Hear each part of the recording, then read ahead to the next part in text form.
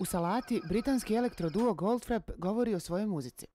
Hello, my name is Will Gregory and I'm from Goldfrapp. Hello, I'm Alison from Goldfrapp.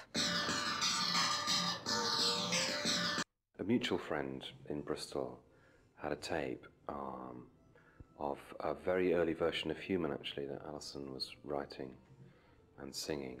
And so I was very taken with the song and you know, Alison's voice. So I found out how to get hold of her, and we spoke on the phone, and then we met up, and then we sort of talked about our history in music up till then, and maybe what we want to do in the future, and that was how it began, really.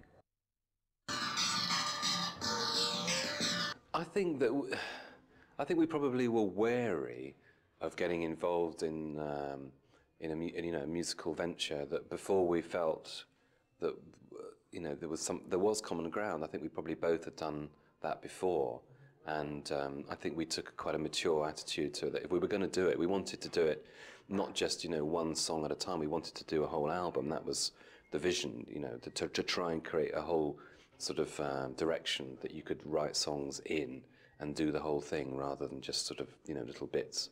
So I think we took quite a lot of care and time to find out whether our minds were on the same wavelength. There's sort of one of the things was saying that we didn't want to use samples. Samples ultimately control you. They, it doesn't. However much you might chop them up, and it's still someone else's thing that you then manipulate, which is quite creative. But I think we really want to just sort of get rid of that. There's so much music that had been based on samples and loops, and it was just felt like, well, that'd be so obvious just to do that. So it was really get rid of all those things and start from scratch and make it all ourselves.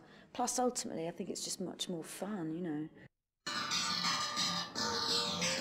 So many different influences, and we probably don't mention a lot of them because you can't remember them. There's all those things you listen to when you're a child, and both of us are really into sort of Burt Bacharach and things like that, and sort of disco and soul. I think it's probably had just as much influence on what we do as Ennio Morricone or a lot of classical music, and it's such a broad spectrum. I think it's very hard to kind of pinpoint any one influence.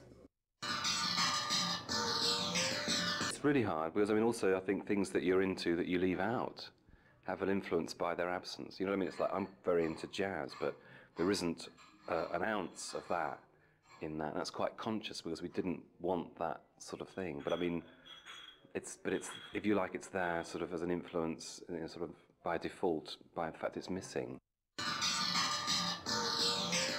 Yeah, you get used. I think we were very aware very early on, having played our stuff to a couple of people. Said, "Oh, it sounds just like Portishead," and you kind of think, "Okay, right, I better get used to this because this, So and also I think it is a real journalist thing, that people have to, and it's a natural human thing to kind of go, oh, well, it sounds like this or it sounds like that. It's something everyone does, but I think most of the time it's pretty superficial.